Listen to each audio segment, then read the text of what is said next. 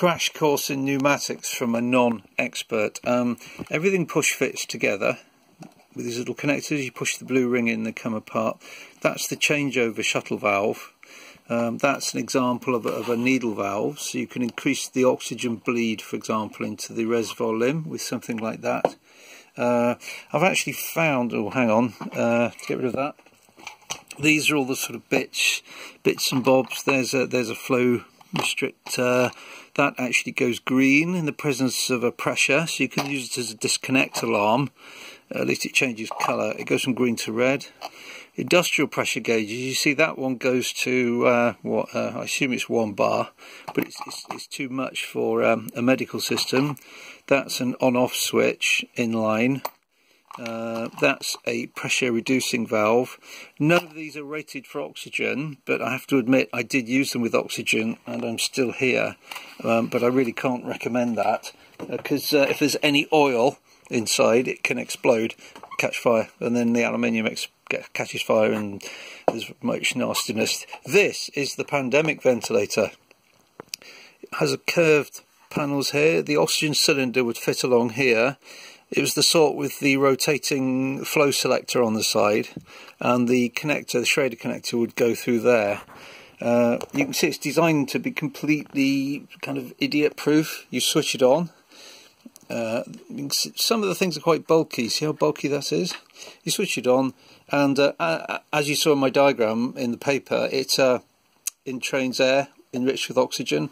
If you press this button, it gives you 1 minute of oxygen, high oxygen. It basically blasts extra oxygen into that reservoir limb. The reservoir, there's the end of the reservoir. The reservoir is actually, I gave it a transparent base, which is thoughtful of me. The reservoir is a coiled tube, actually made of plumbing tube. I'd forgotten that. There's a large cylinder, piston if you like, driven by a small one in the middle there.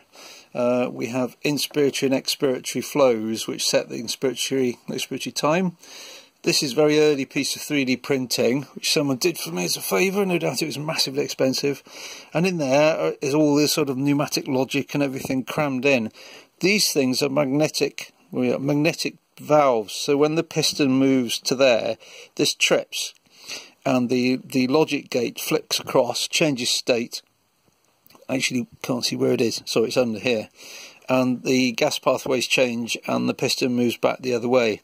None of this was rated for oxygen. They're industrial parts. I ran them on oxygen anyway because I was young and foolish, and as I said, it worked. I don't think it's powerful enough for ARDS. In ARDS, you know, you have no control of the inspiratory waveform with this machine. You may want it to come up and have a plateau and then drop for an ARDS patient. You can change the IE ratio by altering the times, which is good, I suppose. On the upside, the idea is it was idiot proof. 2 knobs here and an on-off switch and a boost. You can't get much simpler than that. You know, I'm tempted to think maybe I should make this electronic, you know, electrically powered, and then you can actually have some performance data readouts using cheap electronics.